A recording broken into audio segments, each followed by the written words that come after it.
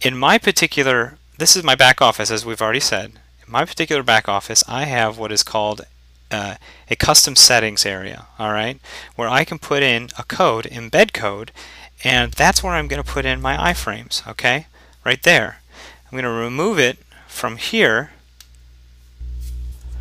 and I'm just going to keep it on the bottom where it's at. And we're actually going to do everything in visual right now because the embed code is actually right here, so I don't need to worry about the visual and HTML aspects while I'm doing this. Now, custom fields are generally, all WordPress blogs have custom fields, so technically you could put the code right here, okay? And you should if you have the custom fields available.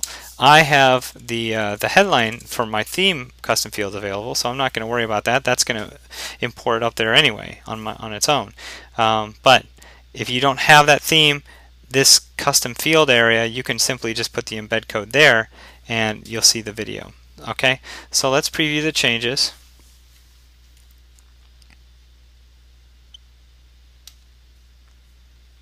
And when you do this, when you put the embed code in the embed area, the video is the first thing that pops up, and then comes the text. Okay, so that's number 2. That's the second way of doing it. And number 3 is, this is the final way of doing it. Okay, removing everything from the visual, from in the embed area. Okay, you're removing all of that, and you're going to go into what is called the widgets or plugins. All right, there's a plugin really for everything with WordPress, and a plugin simply is an addition to a WordPress. It's like pimping out a car. You know, you're adding rims and you're adding tires and you're adding all sorts of stuff. Well, a plugin acts the same way. You're adding features to your blog. So there is one particular plugin that is kind of cool. It is for embedding video specifically. Okay, it's WordPress video plugin right down here. All right, and right now I have it activated. Okay, but if you don't have it, what you can do is you can, this is how you look for plugins. You add new, click on add new, and you go to the search plugin, you search in video embedding or something. You know, you could, and video embedding should have it pull up. And here it is, WordPress video plugin. It's the second thing that pops up. Now, when you're entering in a plugin, installing a plugin, you have to be very, very careful because sometimes some plugins are not compatible with the WordPress that you have. If you have a 2.0 WordPress, then you're not going to be able to oftentimes do it. Like for instance, this one is for 2.5 versions or better. So the one I have is a 3.0.1 version, and that's fine with this particular plugin. Plus, the other awesome thing about it is look for the stars. Okay, if you have 5 stars out of 5, then you know it's a good deal. You know it's the way to go, and you know it's compatible and easy to use. I mean, most people mark the stars if it's easy to use, if it's simple enough. Okay, and this one's simple. So to do it, you would just install. You click the install button now, and it would install. Okay, but we have it already installed in our plugin menu, in our plugin list. So we're going to go back into our plugin, and we're going to go into WordPress Video Plugin. We're going to look at what you're supposed to do, okay, what the directions are to make that work. Why is it easy? And they're going to tell us why. It's a filter for WordPress that displays videos from many video services. Simply enter, okay, and look at this. It has a bracket, video site, space, ID, end bracket. At a post, and you will see a video for using the plugin. Read the instruction page or README file. So let's go into the instruction page very quickly so you can kind of get an idea of what it is.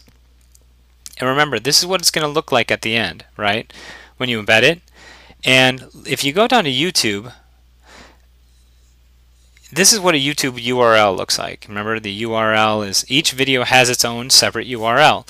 And each video has its own separate number right here after the equal sign right here, okay? Starting with the E and the F. Now, what you're supposed to do with setting up the template properly is you're supposed to, as we already showed above, a bracket, the player or the site, the video site name, okay, and then the number after a space of the video number, or the video ID number, okay? So in this, this is the one we're going to use. This is if you want to embed a playlist, which you can embed one playlist, but the playlist actually has many videos in it, so that's something we can touch on later. But for YouTube, you just enter YouTube, okay, and then space, and then the ID, and the ID, like we just said, is this big number after the equal sign, okay? So if we go back into YouTube and we go into share this time for that particular video, music video road trip, you see that here is the ID. So you copy the ID, you go into your blog post.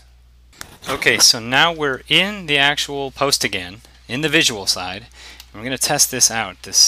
The new way of doing with that new plugin we have. We're going to test out to see how this works. So let's grab this part again, as I just did. I have to re-grab it. Okay, just the number.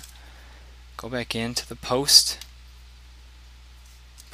Lay that down, and then we do the bracket. Okay, now I'm checking to see if it's going to work in the visual side, and I'm hoping it does. So let's preview the changes. Let's see if it works in the visual side, because I think that might be a very big selling point for a lot of people, that all you really have to do is do that. So let me check here. And you know what? I think that may have done it. Let's go back and edit this, because I think I have an embed code. Yep, I still have this. Remember, you can't have both of these, or you can. It's kind of weird looking. But so let's take all of this code out that was in the other area.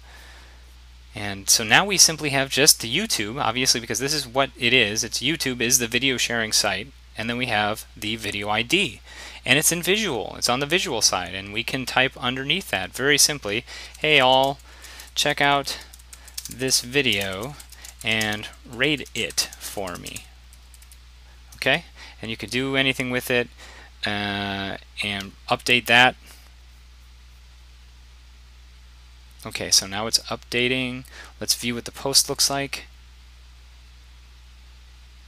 Now it should be the video first, and then, hey all, check out this video and rate it for me. Okay?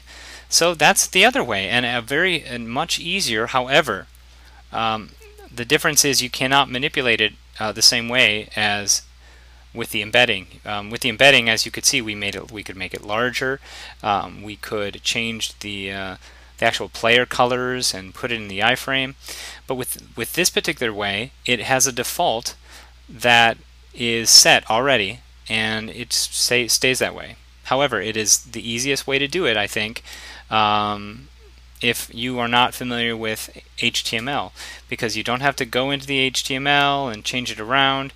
It's all in the visual side of things, and you can really add it very quickly. However, my preference is adding HTML into the embed area. Okay, that's my preference, but I'm going to let you do which one it feels best to you. I wanted to just show you all three, so you had the option of taking a look.